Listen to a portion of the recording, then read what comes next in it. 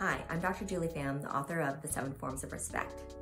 I'm going to guide you through defining how you want respect and why. Check out this 2-minute video that shows the different ways that we can interpret the same action. I'm Dr. Julie Pham, and I've developed The 7 Forms of Respect, a framework to help you understand respect. There is no one way to interpret respect. Learn how the 7 forms of respect can help you navigate this complexity. We can interpret the same statements differently, and it's okay that we do. Here are examples with each form of respect.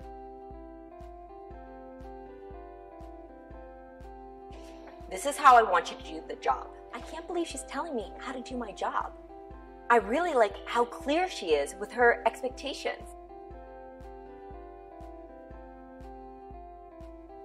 I just have to remind you, we only have 5 minutes left for this meeting. I feel like I'm being rushed. I appreciate how mindful she is of my time. I'm going to copy you on all of the emails so that you know what's going on. I just hate getting all these extra emails. I really appreciate being kept in the loop like this. Have you thought about taking a different approach to this work? I can't believe that she's challenging my work. Who does she think she is? She's so committed to making the process better. I didn't ask you for your help because I know how busy you are and I just didn't want to overwhelm you. I still wanted to be asked, even if I was going to say no. She is so observant about what my needs are. You are doing such an awesome, amazing, great job. Did she expect anything less than great? Why does she have to keep telling me how great I am? I really appreciate how passionate and excited she is about my work.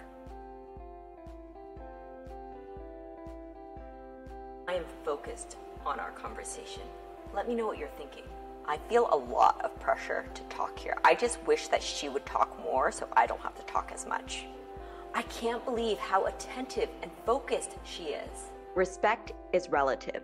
Visit formsofrespect.com. After you watch these examples, when did you feel respected versus disrespected? Did your interpretation change depending on who you are interacting with?